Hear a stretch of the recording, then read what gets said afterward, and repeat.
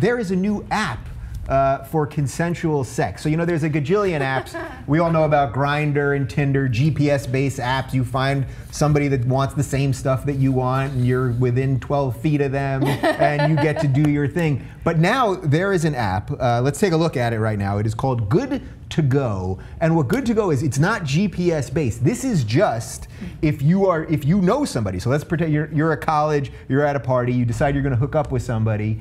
You guys both go into your app and you basically agree to say that you're going to have consensual sex. And it's you can see right there on the right side, whether you're sober, mildly intoxicated but good to go, pretty wasted.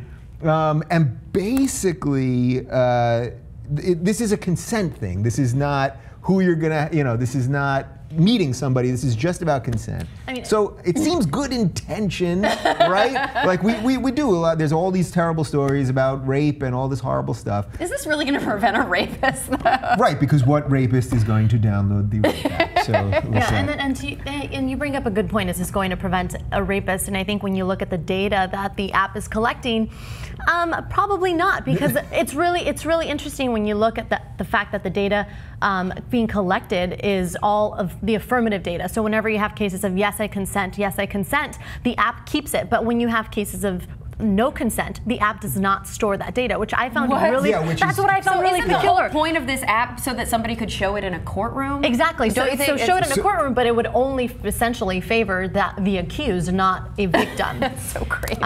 So I have a problem with that. And when you say this is a consent app, I think this is more of a data app, because really what they're doing is asking you for your information, what your sexual behavior is like, intoxication, your age, email addresses. So that's where I think this company is looking to make money. I really don't think they care about consent. So let's go to the data part of it, because every week we do something else on the NSA or data, or Google's collecting your data. Someone's looking at you through your webcam. This is the last bastion. Stay out of my bedroom. Also, I'm sorry, it's not hot.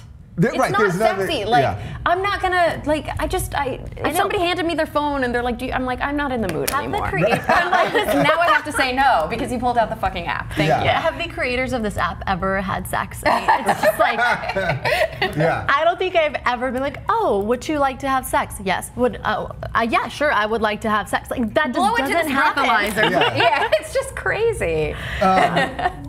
So the data part of this, though. So yes, it's not sexy, for sure. It's just, I keep getting you off. Yes, the data. I don't want to give the NSA this information. Yeah, right. Is that it? Like at the end of the day, too? Like now we're just giving everybody more. Now we're literally bringing them into the bedroom. And then there's a potential for abuse here too, right? So that's the other part that really concerns me. Besides the taking out the sexy part of it, whatever, right? Yeah. There's a potential for abuse, because if, say, I were really intoxicated, I don't think that I'd be able to hold my phone and click on the functions that I'm supposed to click on and the fourth prompt saying yes or whatever, and the person next to me, if not intoxicated, can. So they can easily take my phone, punch a button. Totally. Yeah, what's to say that they can't fill it out for you? Exactly. You're half awake and you go, wait, what's your email address? You're like, you just dribble it out and they put it in, and that's the proof? You get roofied. I mean, it's insane. Do you guys think that the technology is ruining sex, basically? Really, like that you can get the type of sex you want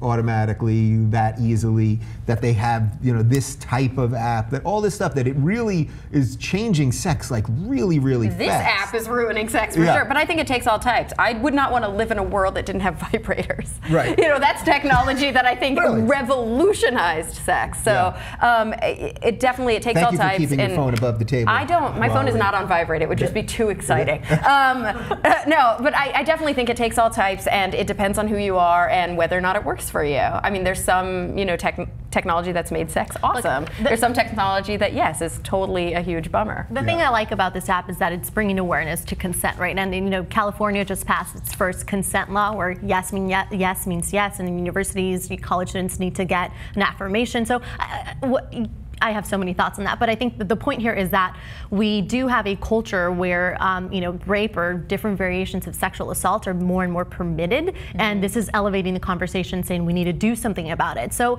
perhaps this is a misguided attempt, but it's well-intentioned.